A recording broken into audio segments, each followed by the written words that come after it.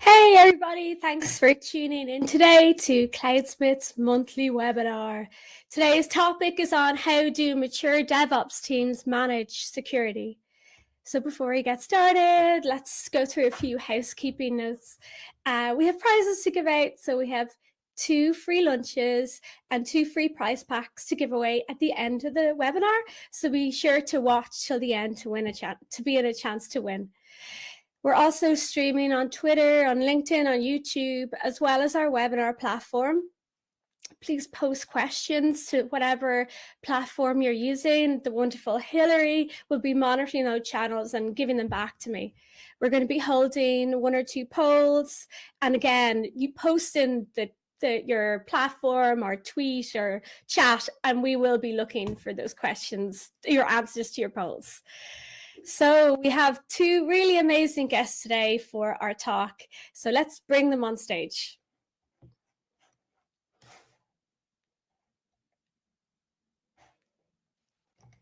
Hey everyone. Hey Nigel. Hey. Hey Jacques. So today we have Nigel Kirsten and Jacques Chester. Nigel Kirsten is the field CTO at Puppet by Perforce, and he's the author of Puppet's much loved report on State of the DevOps. And we also have Jacques Chester. He's a senior staff software developer at Shopify. He's an author of a book, Knative in Action, on building services applications. And he's the chair of an OpenSF software repository working group and heavily involved in Ruby's open source community. So thanks for coming today. Hey, and Nigel, so you have released 10, I think that's the full 10 reports, that's a lot, on the state of the DevOps. So how was that?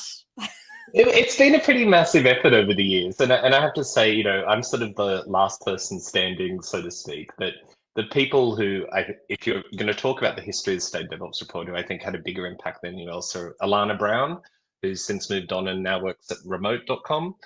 It was her idea in the first place, and she really drove it for a number of years. I was co-author.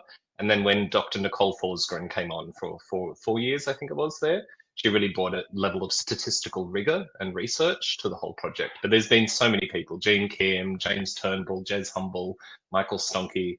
We've had so many great authors over the years. But last year for us was a really big one because it was 10 years and suddenly made me realize how long I'd been messing around this industry.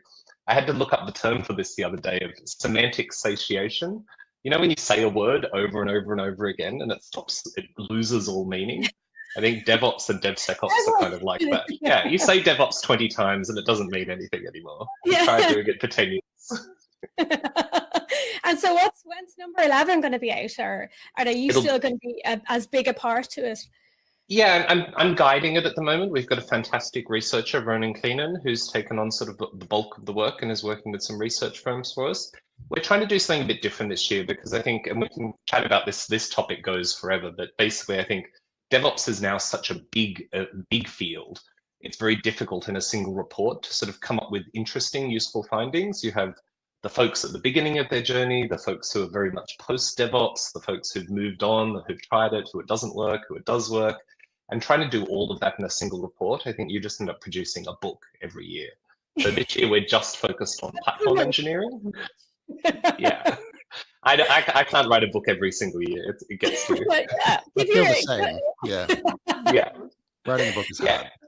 Yeah, absolutely. And Jacques, tell us about how you recently, I know you're focusing on open source security, and I'm a long-time listener, I haven't called in yet, of your working group software repositories, and I'm just wondering how you got into that and what was your journey to? Yeah, I've been co-chairing or deputy chairing, I don't know how you want to describe it, with Dustin Ingram from PyPI, from the Python Software Foundation. How did I get into it? I used to work for a company called Pivotal, which, I really enjoyed my time there. And one of the things I worked on at Pivotal was what was called Pivotal Network. It was our distribution point for all our software products, which we needed to do legally. And some of the products got installed in cages under armed guard. because they were fairly sensitive sort of operations. Is this like a euphemism or really? No, this is really a thing that happened. Like the software, like the USB stick would be walked under arm guard. Like it was that kind of a place. Okay. And I suddenly thought there are people in the world who would be very interested in getting inside those cages through our software. And that was one of those expletive moments. And that led to my interest. That was sort of like the lightning bolt that led me down the path to where I am today. Oh, cool. So our topic today is how do mature DevOps teams manage software security? So I thought my first question I'll pose to Nigel, and like I know we were saying DevOps means nothing anymore, but what does DevOps mean? Is it just automation and cloudy stuff? It's just tools, right? Yeah, I mean, I think it's a tough one. And you talk to folks like Patrick Dubois, who very much coined the term, and it was very deliberate that there wasn't a clear definition. Here is exactly the reductive definition we have of what we're trying to do here. Because in many ways, if we tried that, if you look back at the early days, it was basically a bunch of sysadmins going, how do we actually be agile? How do we actually take agile in spirit and apply it to operations? Oh, look, we have all of these cultural problems, all of these accountability, ownership doesn't match authority, all of these things. And I think we had such a vibrant, interesting, exciting space emerge because it wasn't really tightly defined, and you'd turn up to DevOps days and you could get a talk about just about anything. But then we hit the enterprise, and I think the lack of a definition meant that, honestly, like shyster vendors stepped in and started going, we do DevOps, here is DevOps in a box, or consultants coming along in a similar way to Agile and Safe and various, sort of permutations like that I don't think are particularly true to the original spirit. So as far as what it actually means to me, I take a pretty big tent approach. It's a loose collection of practices, technical and cultural, to get over organizational boundaries inside organizations so that we can ship software with less stress and better. And that sounds really vague and could apply to just about anything, but every time I try and narrow it down much more than that, I end up cutting out something I think is important. Yeah, it was like I've worked on those teams where it's like every 6 months. I think that was a normal kind of thing. You would release something and it would be very stressful. Something would go wrong, and then you'd have to roll back. And it was a high stress moment in a big long journey. So I think that moving away from that is a good thing. You don't like having 183 people on a bridge call over the weekend? Yes, no one ever wants to do those calls. Yeah. So, and so how does that, how do you see security? Is security being brought into it more? Was it like at the start, we tried to merge development and operations, and now we're like, not just now, but now we're like, oh, security are kind of still a bit siloed. Let's bring them back into this tent. And is that how you see it, Jack? Or? Yes, and unfortunately, just because of the sort of the economics of the situation, it's going to be siloed for a while in a lot of ways. There's just not that many cybersecurity folks to go around. So a lot of organizations either deliberately without thinking about it or out of regret wind up with a central security team that acts as a gatekeeper. Which we know from our DevOps days is an anti-pattern. The other thing I see as an anti-pattern is, again, very much like the experience that DevOps went through, the evolution, is the idea that there's a box of software you can install, and today you have security, and that's not true at all. And it's a pity that we have to go through this evolution, but I'm hopeful that we'll come out the other side with something better. And I know it's not a box, but is there like some nice tools that can give you a bit of a leg up? Yeah, it is important to think carefully about your tooling. Dan Lorentz, who's the CEO of a company called ChainGuard, says a lot, and I agree with him. I had a similar sort of motto once upon a time, which is that build is production. The systems where you are building the software are as sensitive and risk dense as production itself, because, as I said, like if somebody gets into the bucket of bits, you are in a world of hurt. And a lot of the time people historically have underrated that risk. And so the bucket of bits has been the fastest path into production to attack the build system itself, or the artifact system itself as well. So in terms of your software, you should think carefully about those systems and securing them and hardening them and applying all the security practices you have now to them. But I think there's sort of like two great tributaries of risk, or two great tributaries of security risk that you can think about flowing into the river, as it were. And one of them is that build system upstream dependency, risks that come from the outside of the organization, and then risks that come from the inside. And the really big one is making sort of, unintentional errors in your software that lead to a vulnerability. That one, I think, doesn't get as much time as it needs to, because it's hard, again, to install something, or it's hard to have a checklist that says I have now secured myself against security errors. Yeah, actually, one of the times where you probably as a developer have the most power over security is when you're bringing in these dependencies. What is it that you should consider when you're considering bringing in a brand new dependency? What is the checklist? Should you have a checklist, or should you be able to test anything on your developer? Well, yes and no. So that's an emerging field right now, is people producing these checklists. There's even a startup called socket.dev who have sort of automated the checklist for NPM, at least. Yes, I would broadly say, take the things you're already doing. So is this project lively? Is it active? Are people still contributing? Do they respond quickly to problems? You also want to look at security practices, like, do they have MFA enabled on the repository accounts that they use? But also you want to make sure little things like, are you accidentally installing a different dependency from the one you thought? Are you making a typo? So double check that you're getting the package you expect to get. Little things like those can add up to a lot. But I think we're in the early days of having a strong story about how to pick dependencies with a security point of view. It's funny, something you said there, Jacques, I wanted to jump on it, because I think one of the things that's underpinning all of this is how hard it is. Software development is a team sport. The teams keep getting bigger and bigger and bigger with different roles. And it's often really hard as an individual practitioner to actually make a good decision whether you're locally or globally optimizing. And I think that's what a lot of this stuff comes down to. It's like your job that you're being measured on is to ship some software, implement some features, resolve some bugs or whatever. And if everyone just goes for the shortest possible path to get there, you end up in a situation where the environment they're operating in becomes more fragile, more error prone, more insecure. And yet we're just not very good as human beings working in large groups. How do you surface the right kinds of things to make a decision between local and global optimization? Yeah, I don't have a solution here. If you have a solution, then I urge you to put your name in for a Nobel Prize in economics. Exactly. Because that would be a pretty big breakthrough.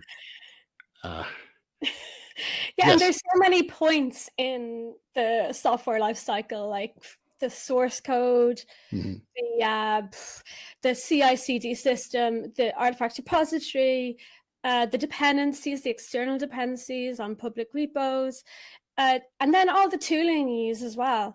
Your your scripting, your environmental variables, there's just a lot. There is, and that's one of the hard things about being a software developer, is that there's so much to know about so many topics that it's hard to be an expert in everything. I wish I had the solution where I could just do a sort of an Isaac Asimov thing, and you play a tape and that puts a memory in your head. You can tell how dated that story is. It was really good 10 years ago. Yeah, exactly. You put in the reel to reel and some blinking lights, and there you go. But I think there's still a lot of value in creating a minimal level of awareness of the possible issues. You don't have to necessarily know the solutions. You just have to know, A, that there might be a problem here, and B, where you can get help. Yeah, absolutely. And I know both of you have talked about how cultural change and how people are actually and focusing on people is a great way to get better security. Do you want to talk about cultural change in DevOps and how to get your DevOps processes really nice and secure using culture, Nigel? Or Sure. So I think there's a bunch of things to, I think, unpack there. One is that, DevOps and, a lot of the most significant tech movements we've had of how we build software, these are all grassroots movements. These weren't by people at the top of the hierarchical pyramid inside organizations. These are people who are down at the bottom. And so it's easy to sort of go, we have a cultural problem. And one of the things we found out from last year's State DevOps report, when we did a bunch of qualitative and quantitative research, was that organizations with lots of what we would call cultural problems talk about culture all the time. But organizations that don't have many of those sorts of problems, they stopped using the word culture because it's not actionable. And it actually encourages a weird kind of form of helplessness inside organizations. Like if you're an individual developer and you're like, well, our culture doesn't allow for people to just make those sort of decisions. Everyone goes, it's like an earthquake. What are you going to do about it? You just sort of wait for it to move on. But organizations that actually implemented these sort of changes and had fewer cultural problems, somewhat paradoxically, don't talk about culture. They talk about specific things. We have a problem with ownership. We have a problem with making decisions quickly. We have a problem with documenting tribal knowledge or ancestral knowledge around a code base. Like all of these things are quite actionable. yeah. And one of the things I found really fascinating last year with the Team Topologies authors, Manuel and Matt, who, if you haven't read Team Topologies, it's one of the best organizational design books ever around tech. And their definition they came down to was, stop talking about culture, talk about what do you need to do to be able to ship software quickly with low cognitive load and stress on individuals. If you actually look at those things and identify them, then they start becoming things people feel like they can do something about. So that was a really long-winded way of saying, I think culture is massively important, but you've got to go at least one level below and go, what is it we're trying to actually achieve here? Like, let's not just say culture and throw up our hands, but let's go, what's the problem and how are we going to fix it? And then you can make like incremental changes and get better and better and better until you've just... And people can tell if they're making a difference, as you say, when they're working incrementally. One of the things I found really frustrating when I worked at Google was there was this ineffable phrase, googliness, and people would go, well, that's not very googly. And you're like, I don't actually know exactly what you mean. And I'm pretty sure you're just using this as a weapon to get your point of view across. What did you do? You need to get the Googleometer. Exactly. Well, how many Google is this? Coming off it. Yeah. And so on that, do you guys think that metrics are important to improve software security? Is it like part of improving your DevOps? Like, I would say it's like metrics. Yeah, sorry to cut you off. No. But to answer the question, as I see it, metrics are essential. They are not enough. And as we all know, if you govern purely by the metrics, two things happen. One, anything that's not in the metrics, you will ignore. And two, if what you're doing is like a control loop where you have a little controller, you think of yourself as a little controller, you've got your sensors, which are the metrics coming in, and then you've got the actuator, which is you doing stuff to the system. It turns out that if you want to improve the difference between the target and what's actually happening now, the easiest thing to do is to fiddle with the sensor. Right? It is much easier to game the metrics than to actually improve the system. So you need to be aware of that. And the reason that that's important is that if you tie punishment and reward to metrics, they will be immediately gamed to within an inch of their life. So those would be the two cautions I'd give about metrics. Yeah, that's very human to like change the measuring system if you keep paying. Hey, there was an American bank that's a really good example of this, where they tried to incentivize all of the tellers to getting everyone to open up bank accounts. And instead what they ended up finding out was that all of these tellers en masse were doing the sort of natural optimization there, which is just going, okay, let's open up lots and lots of accounts for people, whether it was a good idea or not.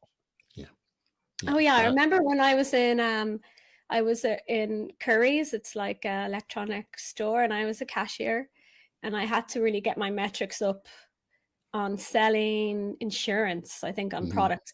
But I didn't see what the product was, and I was like, this customer is getting my 2 cents. Would you like insurance on your product? And she just looked at me and goes like, no. It was a vacuum cleaner bag. Yes. We're good. You know, I asked the question. Yeah, I would say use metrics to sense the environment, but as I said, beware tying punishment and reward. Like if it didn't work for the Soviet Union, who had unlimited authority to try to make it work, an unlimited supply of men and women with guns and dogs to try and make a metrics governing system work, then it's not going to work for you, right? So Yeah. so use with caution. And Yeah, what about, I think there's a good example. Sorry to kind of cut you off here, like because I get asked this a lot about the big 4 metrics that came out of the work we did with the Dora folks and that they ran with, you know, the mean time to recovery, change failure rate, et cetera, deployment frequency. And it is horrifying what people out there in the real world have done with these metrics. They're a sane collection of 4 metrics that pull in different directions, so you can't optimize one too much at the cost of the other. But you literally get teams inside enterprises competing on how to improve all of these things. And, you know, exactly as Jacques was saying, like you can improve deployment frequency and mean change failure rate by deploying more often and not being as good at measuring it, looking for errors. And so you get these teams optimizing for 1%, 2%, 3% improvements in these metrics and sort of losing sight of the biggest picture. But to, I guess, bring this back to a security lens, the thing I often talk to folks when they're trying to do DevSecOps inside organizations at the start of this journey is like, how quickly can you push a change to production and know that it's actually gone out? Because if you can't do that quickly, if you can't respond to something, push out a fix to it or a change of any kind and know whether it worked or not. Like that is just the 101 sort of substrate. And you can spend all this time optimizing all sorts of other policies and processes. But if you can't create change in your environment quickly and reliably and be able to see the results of that change, like stop caring about DevSecOps and all these things. Just fix all those things first. Yeah, the worst time to find out that you can't deploy to production quickly and safely is in the middle of a security incident or an outage. Absolutely. Yeah, I'm sure people have found out that recently with Log4Shell. Ooh. Yep. And on Log4Shell is like, do you see critical vulnerabilities and updating your software, all the dependencies as having a process for that being really important, or what you, yeah. So actually on that, we have a poll. So the question is, do you pin your builds or do you update to the latest? So this is sort of, this question comes up with, it's mostly around vulnerabilities. Well, there's loads of good reasons to update, but with respect to security, when you, if you update to latest, you'll get all the fixes. But if you pin your build, you're not going to be tricked into updating to a bad version.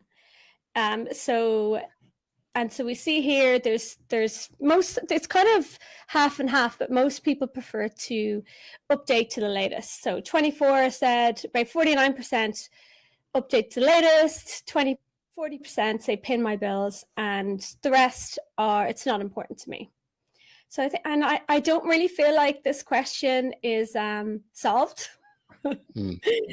Yeah, so in Cloudsmith we always say we recommend to pin your builds, but like if there's a critical vulnerability, it'd be great if you're updated as quickly as possible. So I totally see the other side. So we like to say pin your builds, but then use tooling like Dependabot, or I think Renovate, is it, or to give you a prompt, an alert, a PR with an update to the latest, and that'll kind of quicken that cycle. So what do you guys think on that topic? This one's a bit of a hornet's nest. I'll let Jacques answer this in more detail, but I'd say at a high level, the way I feel that is some of it depends on scale. If you're like 2 developers who own the whole system that you're in, like, you know, in a very small startup, the answer is very different to if you're a multinational bank with regulations and hundreds and hundreds of teams interacting with each other. I do think the big problem with auto updating to latest all the time is, when are you creating that artifact? Are you testing, are you creating something that's going to be tested in a test environment? Are you going to be able to reproduce that artifact again? I think there's some nuance here, and it involves probably doing a mixture of both, but choosing when in your software delivery lifecycle you do each of those activities. The most depressing answer from experts is there's nuance. Yeah. It depends. It depends. Well, on the one hand and on the other hand, I'm broadly in the camp that you should pin your dependencies in source code and update them automatically. I don't like mystery dependencies showing up in production without warning and without a record. That makes me deeply uncomfortable personally. But I recognize that it's a hassle. We are sort of like in, I don't know, like not quite the prehistory, but we're definitely at least no further than the Bronze Age in terms of dealing with this stuff. We have technology, but it goes blunt easily and causes a lot of hassle. And we just need to learn to grow the muscle to do it. And that's just going to take a lot of time and be sporadic and uneven. But I do agree with Nigel's point that there's sort of minimum standards of hygiene you need to reach first. You need to have good testing and CI in place. You need to have smooth the road to production from source code changes. Those are the same capabilities you will need to automate upgrades. I would put an asterisk here about like the trade-off and risks between waiting to upgrade versus upgrading too soon. And Sonatype have released their 8th State of the Supply Chain report a few days ago. It's worth reading. They do fantastic research. Their position is that you should hang back a little, 1 or 2 versions behind the pace, or maybe some amount of time, I think would be a better way to do it.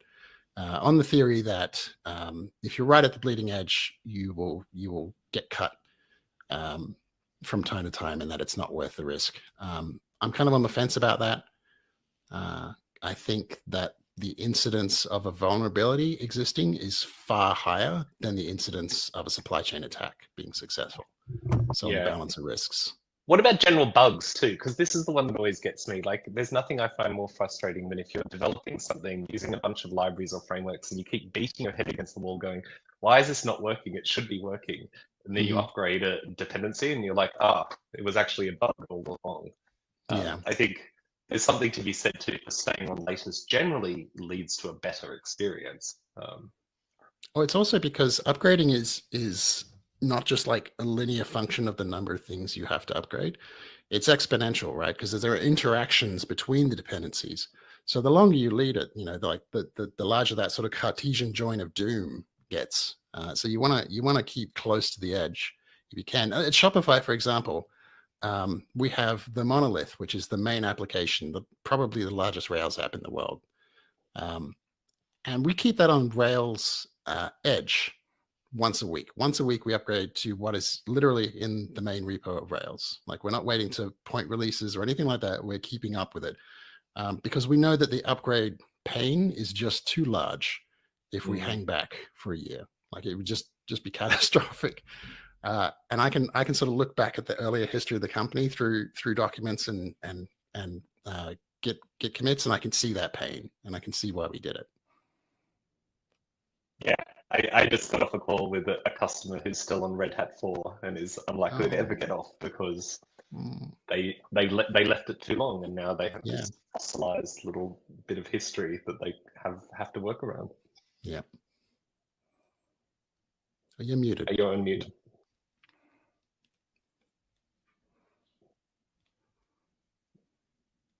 No, the webinar gods are against us. No, still muted.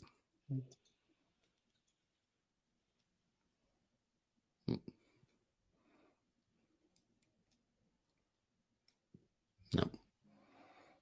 This is how you know it's live, everyone. Yeah.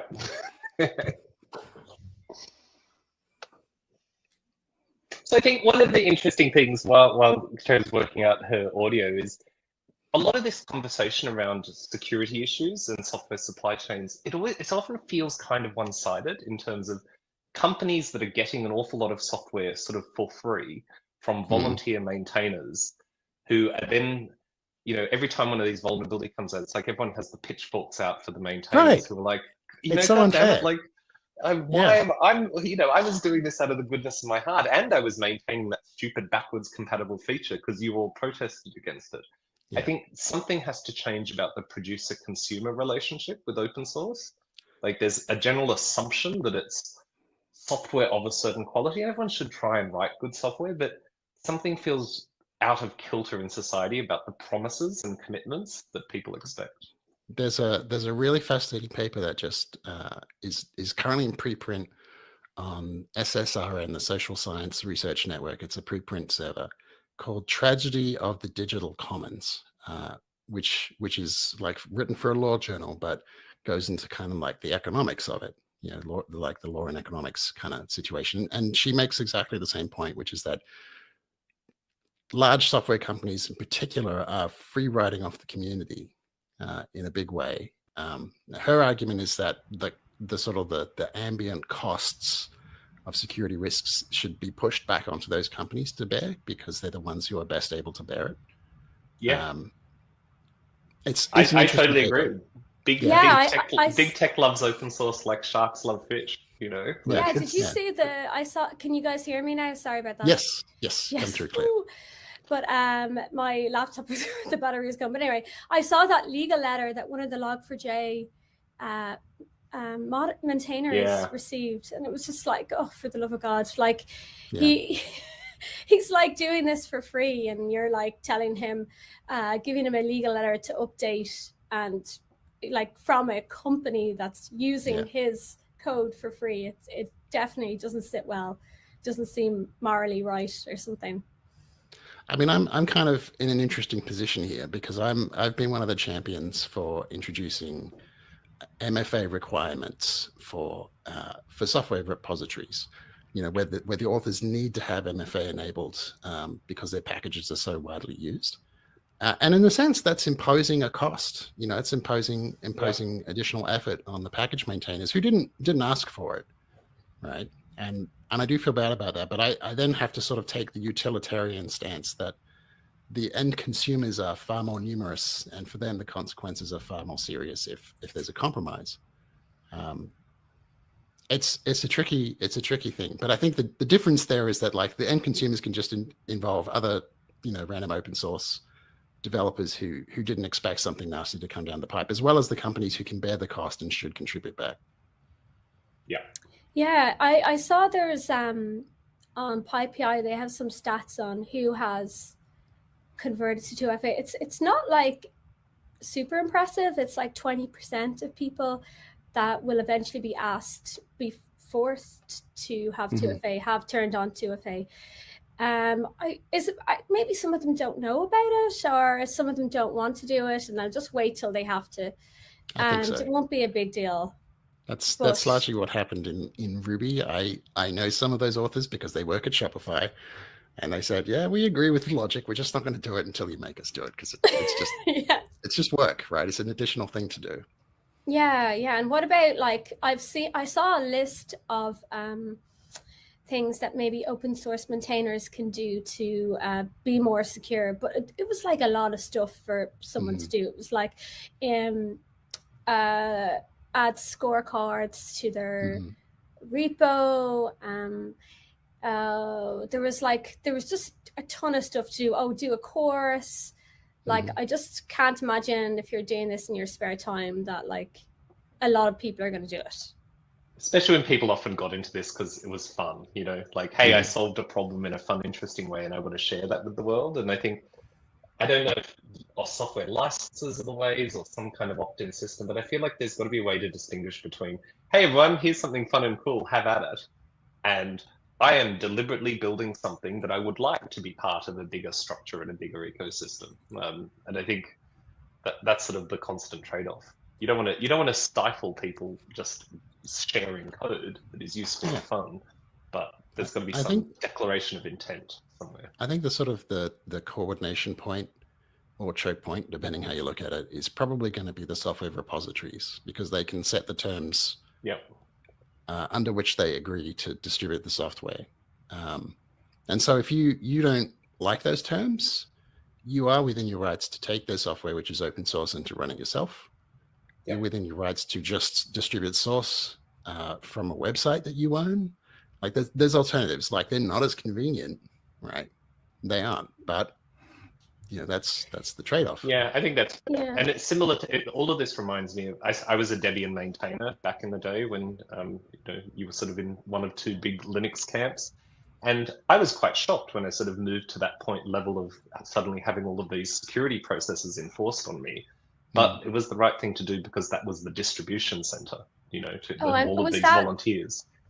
Oh, and so a lot of these things were Debian community already had a lot of these. I mean, I think, as much as, I hate to, particularly towards the end of the webinar, proclaim the death of the operating system distribution.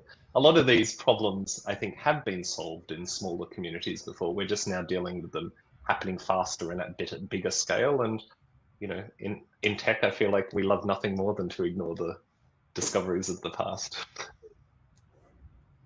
Yeah, and so what I was about to say, so what do you think there are the biggest challenges in software security? Or is it like we've been talking about how there's just so many challenges and it's just all of them together? But if you were going to give yourself a top one or two, what would be your favorites? Well, that's tough. This goes back to that earlier discussion about culture versus practices.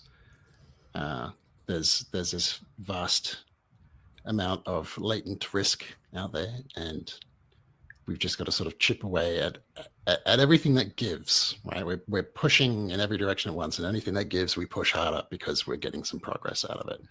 We're retiring some risk from it. Building up those layers of security. Building it up and reducing the net risk for everybody, which is the sort of the goal. That there's that problem that open source is basically a commons, right? Like it's a kind of a resource that you can't exclude people from using, but where if lots of people use it, then that puts pressure on the maintainers. It's rivalrous, as economists call it.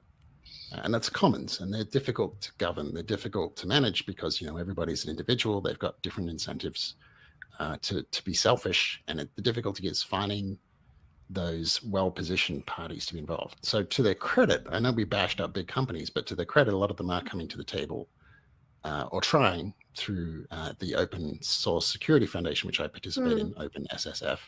So you've got your Googles and your Microsofts and your Amazons and a whole bunch of companies participating, contributing money, contributing folks' time, trying to sort of attack this on all fronts. The trick is going to be, like, to your point, Kira, like, will it just seem like a loud crescendo to open source maintainers? Like, here's a massive list of things that we can offer you.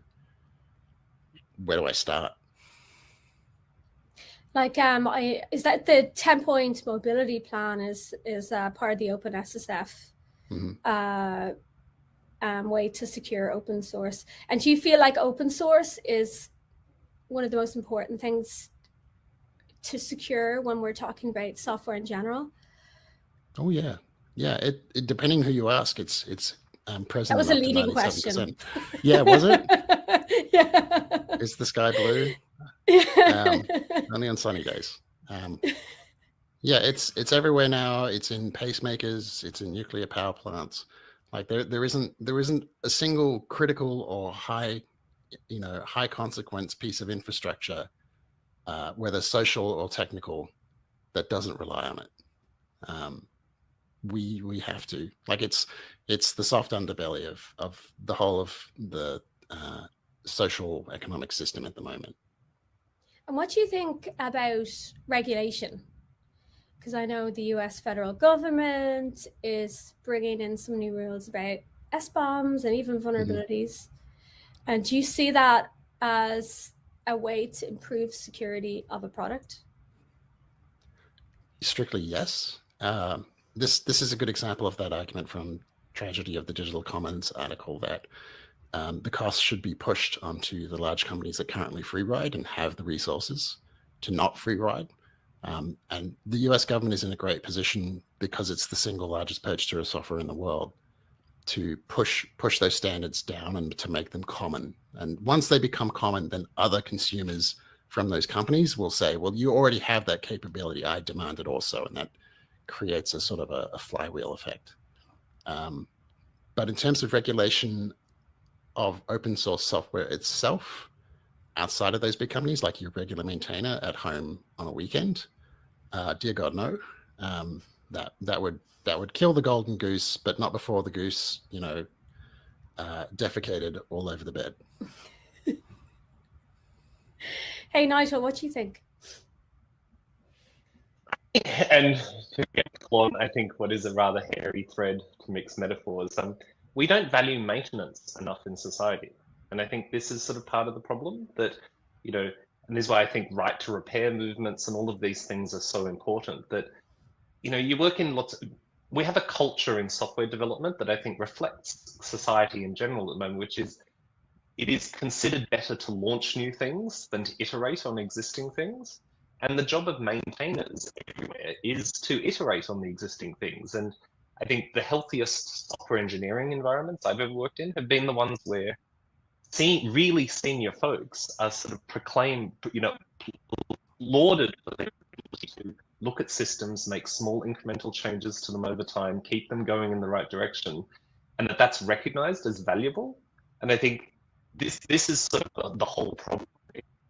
They value maintainers anywhere near enough, and so they feel at the end of a supply chain when really we should be going, no, you're a critical part of this whole process. And I think, if I could wave a wand, it would be around us valuing the act of maintenance more, so that big companies did want to participate in it, so that they, reached out to maintain projects with respect. I think Google does a reasonably good job of this. Like we've had Google reach out a few times with, if there's a security vulnerability in something you ship, we've seen some of our users have it, they basically wield a big stick and go, if you don't do something about this in 30 days or 60 days, whatever, we'll shout it from the rooftops, and they can because they're Google. But I think there are ways to do that, to sort of encourage people to do the right thing, but fundamentally we've got to value the act and process of maintenance more everywhere. And I wonder if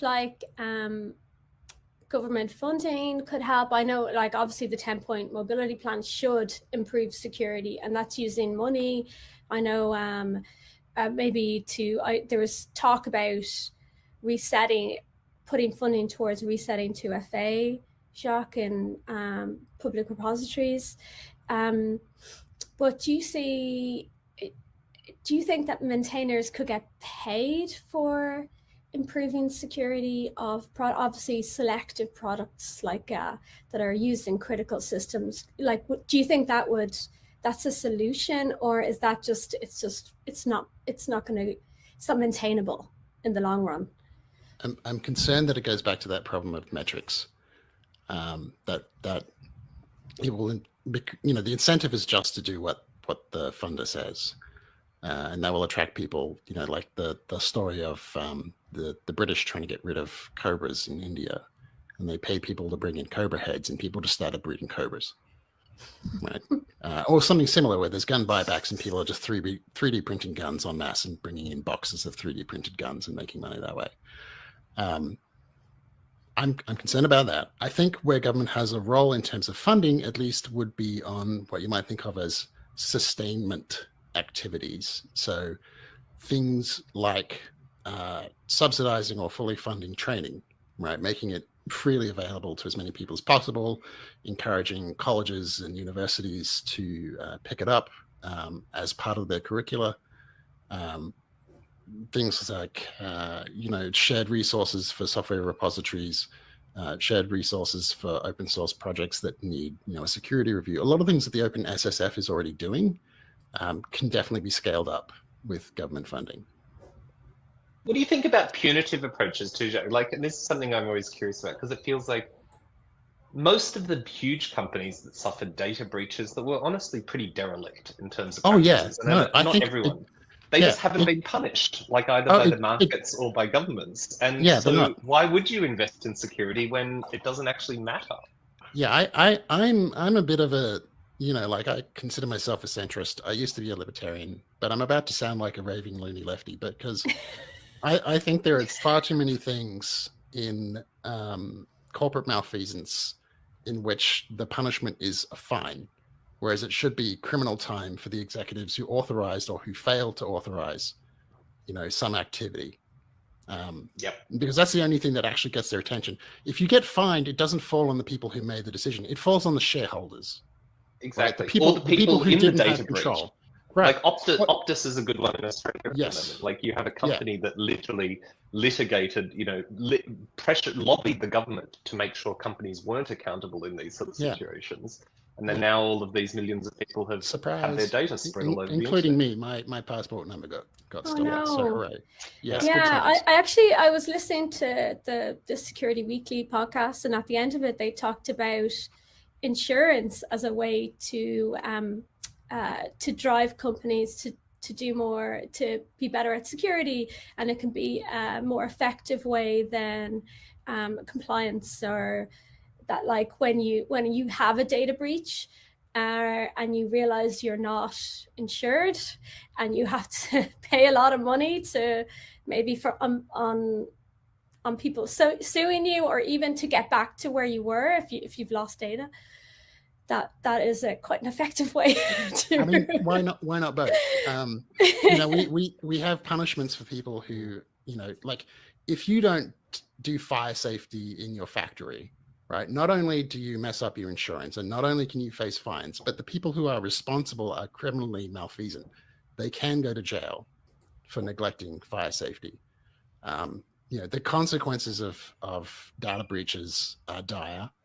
The consequences of lackadaisical security are only going to grow worse as time goes on. And as all matter somehow becomes programmable, basically, then this stuff really matters. And I think this argument that but the corporate veil is sacrosanct. It's just like the corporate veil is there to deal with, questions of who owes debt to whom, like who is liable for how much. It didn't give you like a magical get out of jail card. That was never the idea. So as I said, I sound like a raving loony on this point because I'm so frustrated by companies that walk away with a fine and the executives are still there, right? They don't get sacked. They just go like, oh, well, that's the cost of doing business. And that to me is psychotic. Yeah. I mean, there's not enough accountability at the corporate level. Absolutely with you on that one. We got rise up and smash the system, Jack. We're going to do it. Right. Nerds of all countries. Yeah. On that, I think we're going to announce our prize. Hillary, do you want to? Now that we've done the rally, yeah. Now that we've gotten to where we were meant to go. So the prizes are announced there in the chat. We have Hiraku Giotto Duta, who gets a free lunch. He's sharing on the streaming platform. We have Arthur Courage. He has a free lunch. Jinsu prize pack. Arjun Joshi prize pack. I'm so sorry. I'm butchering these poor people's names. Caitlin. Oh God, Caitlin, I'm so sorry. You get a prize pack. Hunter Kuhn prize pack, and Hillary's going to be reaching out to everybody over email with your details to send it on to you. But I hope everybody enjoyed our talk today. I loved it. I'm so sorry about my speaker issues. That's fine. It happens. You guys were such pros. You continued on the conversation. Another way to put it is that we talk too much. And thank you for being such wonderful guests, Shaka and Nigel.